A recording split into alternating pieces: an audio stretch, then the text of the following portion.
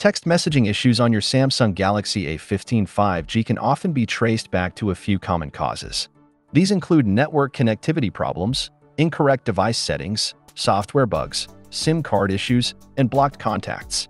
These factors can disrupt the smooth operation of your device's messaging functionality. If you have a problem like this, then here are the things you can do to fix it. First solution: check the cell signal. Text messages are sent and received through your mobile network. So if your phone has a weak signal or no signal at all, it won't be able to send or receive messages.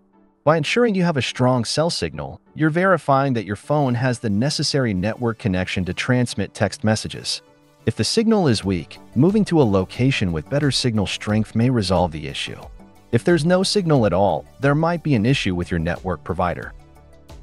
In such cases, contacting your service provider would be the next step.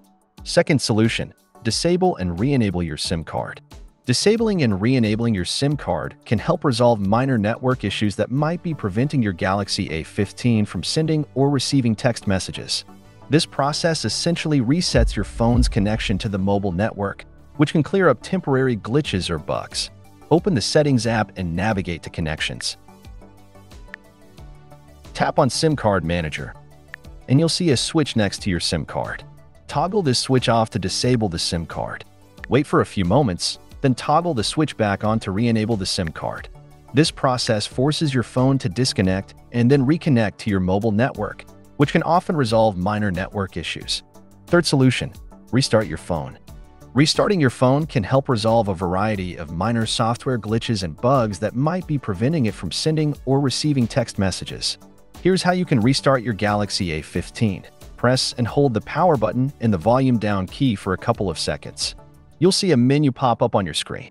Tap on the option that says Restart, and then confirm it. Your phone will turn off and then turn back on again. This process may take a few moments. Once your phone has restarted, try sending a text message to see if the issue has been resolved. Fourth solution: check the message center number. The message center number is essentially the server through which your text messages are routed. If this number is incorrect or missing in your phone's settings, your phone won't be able to send text messages properly. Here's how you can check the message center number on your Galaxy A15. Open the Messages app on your phone. Tap the More Options icon in the top right corner and select Settings. Navigate to More Settings and tap Text Messages. Here, you can check the Set Message Center number.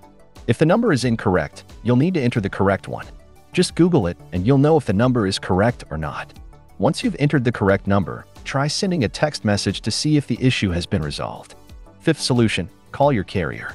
If all else fails, then you really have to call your carrier, as this can be just an account or network-related issue. For account problems, they can easily be fixed as they're mostly due to unpaid bills. However, for network problems, you might need to wait a few hours to get the problem sorted out. And that's all for now, guys. I hope this video can be helpful, and if it is, please share the love by liking the video and subscribing to my channel. Thanks for tuning in.